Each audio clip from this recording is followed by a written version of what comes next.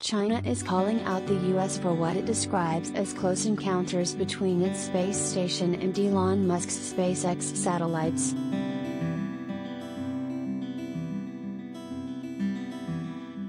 In a report issued to the United Nations Office for Outer Space Affairs earlier this month, Beijing claimed that Starlink satellites launched by SpaceX constituted dangers to the life or health of astronauts aboard the China space station when they flew too close to the space station in two separate incidents this year.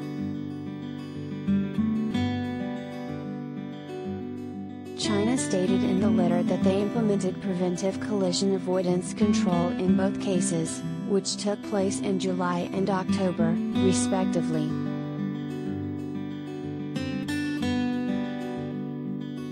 Beijing cited the Outer Space Treaty in its complaint, noting, "States parties to the treaty shall immediately inform the other states parties to the treaty or the Secretary-General of the United Nations of any phenomena they discover in outer space, including the Moon and other celestial bodies, which could constitute a danger to the life or health of astronauts."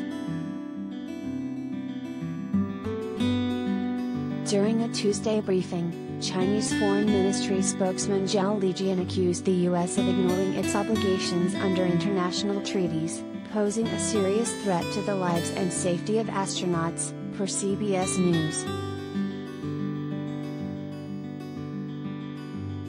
SpaceX has not yet publicly addressed China's complaint and did not immediately return People's request for comment.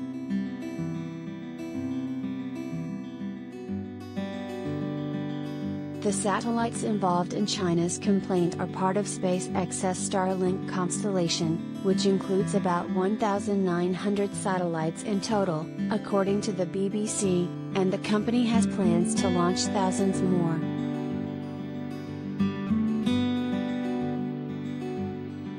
Starlink, which is working to provide global satellite internet, claims that its satellites autonomously maneuver to avoid collisions with orbital debris and other spacecraft.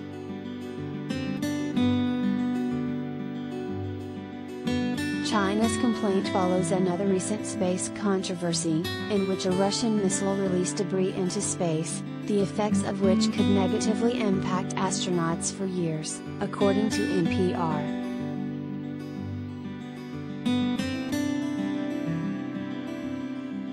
The outlet reported in November that an anti-satellite missile tested and launched by Russia spreads hundreds of thousands of pieces of debris into space and temporarily sent astronauts from the International Space Station to shelter.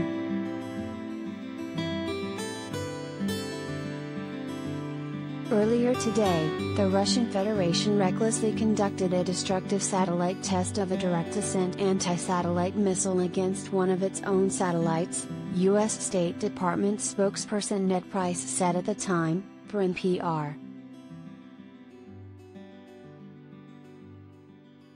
Price added, "This test will significantly increase the risk to astronauts and cosmonauts on the International Space Station, as well as to other human spaceflight activities."